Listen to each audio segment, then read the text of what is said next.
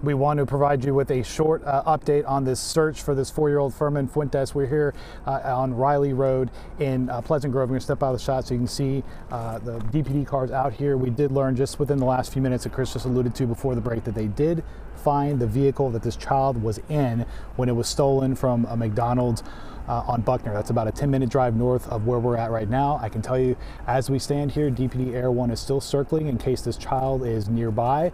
But the search for Fermin Fuentes continues both on the ground and in the air, but they have located the vehicle that he was taken from that McDonald's earlier today. We'll have more on WFA.com, and we'll be back after the break.